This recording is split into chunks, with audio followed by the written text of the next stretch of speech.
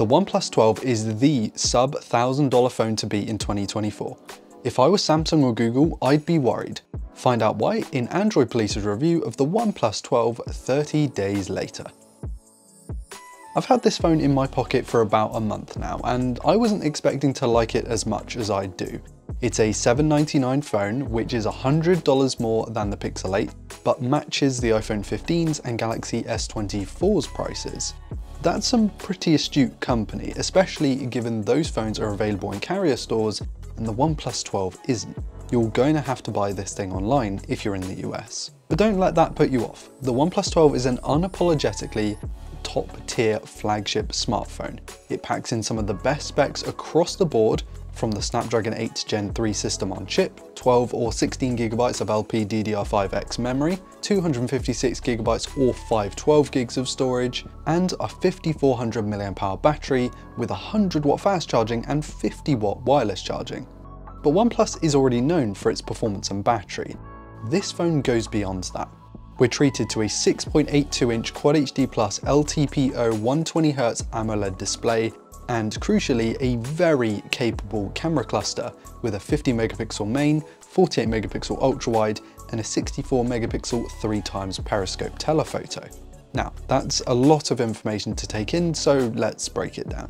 This is one of the fastest phones on the market. So much so that I have absolutely no doubts about it staying fast for its 4 years of big updates and an extra year of security patches. It doesn't matter if you're a gamer, a social butterfly, or you just fancy shooting your first short film on your phone.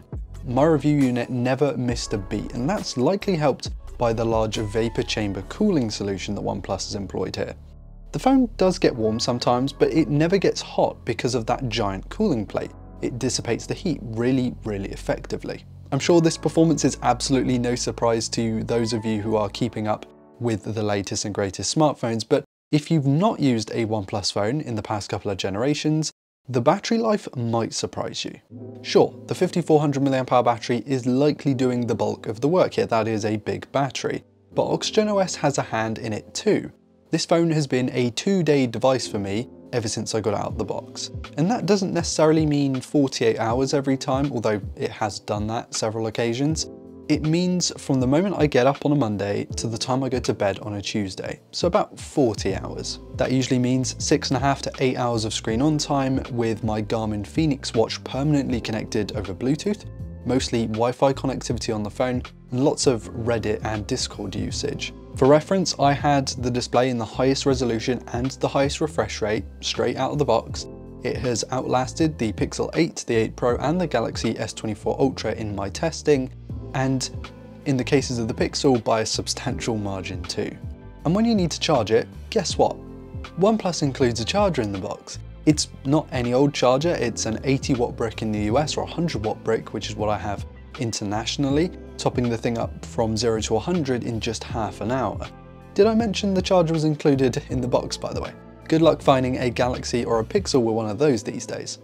OnePlus made headlines with its astonishing 4500 nit peak brightness in HDR with its screen, and I don't want to disappoint you, but it's not insanely brighter than the Pixel 8 Pro's 2400 nit display, even though it sounds like about half of the brightness. It is brighter than the Pixel, but the new OnePlus has been tested in a very specific way to achieve that number. The display is marvelous. It's big, it gets incredibly bright, so outdoor viewing shouldn't be a concern. It's also razor sharp and very fluid thanks to that high refresh rate, which makes this thing a dream to game on. If you watch any kind of longer form content on your phone at all, then the OnePlus 12's panel is fantastic. However, it's not my favourite display out there for a couple of reasons. The first is that the company has a strange tendency to include a flatter colour profile than you might expect. The natural mode, which it comes with out of the box, almost looks a little bleak, and while switching over to Vivid definitely improves things, it gives a little more punch to the whole situation, it's still maybe not quite there. It doesn't have that pop or that extra vividness that you would expect from a Vivid profile compared to something like a Galaxy Ultra phone. My second gripe with the display is ironically a lack of flatness when it comes to the glass on the front. The curved edges look cool and they give the phone a sleek profile, but I have had a fair few phantom touches and tapping the wrong thing occur when using the 12 one-handed. This happens all the time. My hands are small to medium size, so I imagine someone with bigger mitts probably won't have the same kind of issues, but it is something that I've noticed that on other phones that have recently come out, I've just not had a problem with. As much as I think the OnePlus 12 is a really nice phone to hold, the camera housing is divisive. It's a design decision that can definitely split opinion, but it does make for a good resting spot for my pointy finger. This design is getting a little long in the tooth. You can see traces of it back in the OnePlus 10 with the square camera housing, and way more so in last year's OnePlus 11. It's not awful, but I think the company could do with making a bit of a switch up. About 60% of the people I showed this phone to said they didn't like the giant camera housing, it stood out too much. And I think if OnePlus wants to get more of the market share, it's gonna have to sort of tone down its wacky design language as much as many of us would dislike that. From a build quality perspective, my 30 days have been very enjoyable. The phone feels tight, it feels well made, it's durable, and thanks to the IP65 weatherproofing, I was confident it wasn't gonna just die out in the rain. Despite not running a case on mine, it hasn't picked up any crazy dings, dents, or deep scratches, and I did leave the included screen protector on because why not? It doesn't look bad either. As always, I love the 3-stage alert toggle. It's a wonderful thing to have, and I hope OnePlus keeps it, and I only bring this up because Apple has gone for that weird action button thing, and hopefully OnePlus doesn't copy them with this regard. Haptics feel tight, the speakers are loud and clear, and my signal quality has been more than good enough with the 12. I've never really had the best luck with in-display fingerprint scanners. This optical one is alright, but I do think at this price point OnePlus could have gone for sort of an ultrasonic unit for better reliability. This is definitely not the worst in-display fingerprint scanner on the market, but I just felt a couple more times than I'd like that I had to input my PIN because it just wouldn't pick up my fingerprint. Speaking of this price point, it's all eyes on the camera when you charge this much for a phone, and with Samsung, Google and Apple sitting pretty at the top, this thing has some big shoes to fill, which I'm absolutely delighted to say it does very well indeed. Look, this isn't the best camera on a smartphone, but OnePlus has made some huge leaps with its 12 and it gets shockingly close to the competition. If you've seen my comparison with the OnePlus 12 and the Pixel 8 Pro, you'll know that in a lot of scenarios, the OnePlus 12 is neck and neck with the Google flagship camera when it comes to color temperature, focus speed, accurate exposure, and color and contrast. Just let that sink in for a second. A OnePlus keeping up with a Pixel. The 12's images are perhaps a little more hit and miss, and though at a glance the images look sharp and detailed, it's clear that the firm is employing quite a strong sharpening filter here, making some images look a little unnatural, but by and large, whether you're using the 48 megapixel ultra wide, 50 megapixel main, or 64 megapixel 3x telephoto, this is a seriously capable camera. The 6x mode, which, bear with me here, is a 2x crop on a 3x zoom, does a great job of capturing detail, so don't be put off by the fact it's not an out-and-out 5x optical.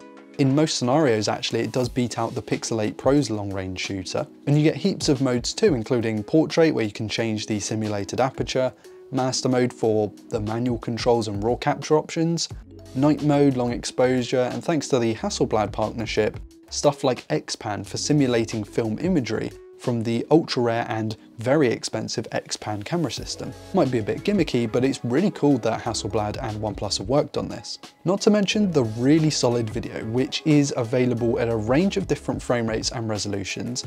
I would probably just stick to Ultra HD 4K 30 or 60, though 8K 24 is available should you want it. I personally don't. The video does look very smooth, it reacts well to changes in exposure and focus subjects, and honestly, this could be one of the better camera packages at this price point, to be quite honest. And this is a quick test of the portrait video mode. So what you do is put it in video and then it gives you, you can change the virtual aperture. This is down to f1.4. However, when you do this, you do unfortunately have to revert to full HD 30p selfie recording instead of Ultra HD 30p selfie recording. This is also a test of the inbuilt microphones, so hopefully you can kind of hear what you're going to be getting with this. None of the similarly priced Pixel 8, Galaxy S24 or iPhone 15 offer this balance of quality and versatility in my opinion.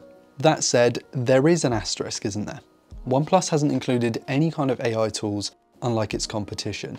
This means that, sure, the OnePlus 12 captures some great imagery, but there's nothing included to augment pictures and video, such as Galaxy AI, Magic Editor, Audio Eraser, and this might make some prospective buyers think twice about buying the 12 because those features are actually quite good and they're very useful as well. Not having them on the 12 just feels like an elephant in the room. Oxygen OS is not quite there when it comes to the polish and feeling of usage. For example, game mode hyperboost is great, but why does it come up when I open my banking application?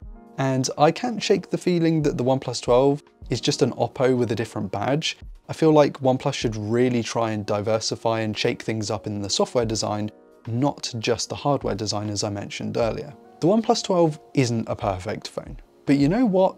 With an excellent display, super battery life and performance, and a very, very capable camera stack, the OnePlus 12 is the sub $1,000 phone to beat in 2024. Let me know what you think of the OnePlus 12 and check out my comparison to the Pixel 8 Pro if you haven't already. That is a big comparison. Hit like and subscribe to never miss a video like this one. I've been Ryan Thomas with Android Police, and I'll catch you later. Cheers.